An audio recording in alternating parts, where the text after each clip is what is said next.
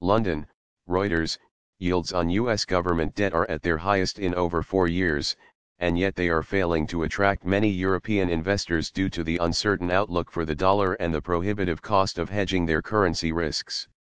Expectations of more U.S. interest rate hikes and President Donald Trump's Euro trademark's ambitious spending program have pushed the gap between U.S. Treasury yields and their Eurozone counterparts to their widest in years. With the Federal Reserve already tightening U.S. monetary policy but the European Central Bank yet to start, yields on 2-year Treasuries are a yawning 275 basis points above those on the equivalent German government bonds. But hedging costs are eating up all that difference for euro-based investors. The dollar is entering a second year of depreciation against the major world currencies, and this is starting to deter some existing and would-be international creditors to the U.S. Treasury. As such, it illustrates one potential cost of the Trump administration Euro trademark's presumed euro-weak dollar-euro policy designed to encourage U.S. exports. Last week, yields on 2-year U.S. Treasuries hit a 9-half-year high of 2.27%, a 100 basis point increase from 5 months ago, yet this did little to boost the struggling dollar, suggesting overseas investors remained broadly on the sidelines. The lukewarm attitude from foreign investors was particularly striking as the Fed is expected to increase interest rates at least 3 times this year while its central bank counterparts in Europe and Japan are still a long way from raising rates from record lows. More U.S. rate rises would only further widen the gap in short-term rates between the United States and Europe, which is already at 30-year highs.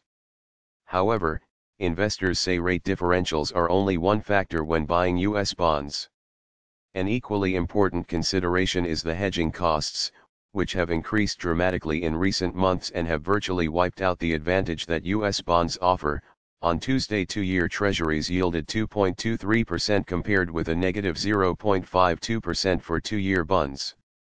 A Citi analysis showed that the yield pickup while purchasing U.S. bonds on a currency-hedged basis for a European investor had disappeared by the end of last year, and such a strategy remained substantially unprofitable in the first 2 months of 2018. Euro hedging costs are quite considerable, so yields have to rise well in excess than current hedging costs, and that is one reason why Japanese and European investors are not rushing to buy U.S. bonds despite such attractive yields, Euro said Shanil Ramji, a multi-asset portfolio manager at Pictet Asset Management in London.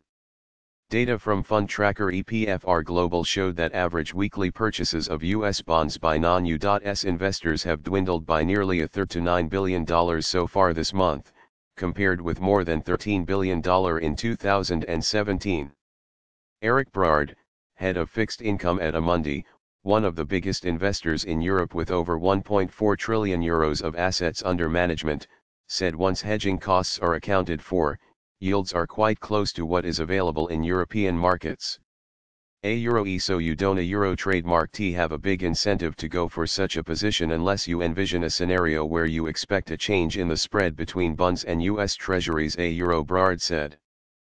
Peripheral Eurozone government bonds, such as those issued by Italy and Spain, offer more attractive yields than German debt.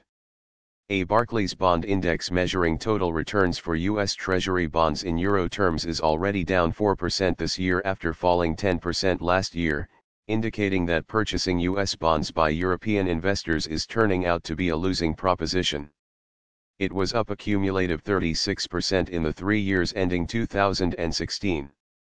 Equity investors usually leave their international currency exposure unhedged or hedge only a portion of it.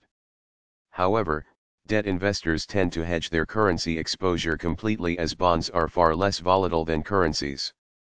François Savary, Chief Investment Officer of Prime Partners, a Geneva-based wealth manager, is buying treasuries only for his U.S. clients as his foreign investors face the hedging costs without any prospect of dollar appreciation.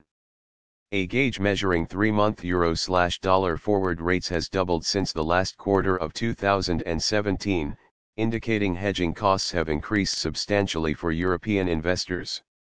Another headache for overseas investors has been the dollar, which has shown no sign of breaking its year-long losing streak. After declining more than 10.5% in 2017, it has weakened a further 2.4% so far this year. That problem is more acute for European-based investors, as those based in Japan are still harvesting a positive yield after hedging for currency risks.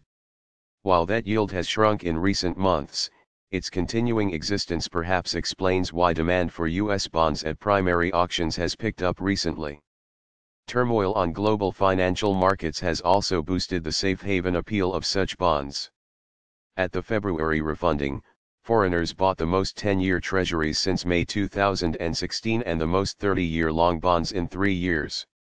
€1 for the belly of the curve, such as the 10-year segment, the hedging costs can be swallowed and the market is very liquid, but in the short end of the curve, hedging is a big deterrent, €1, said an investment director at a U.S. fund in London. Graphic, root.r/2bqb4kn. Graphic, root.r/2btjxmk.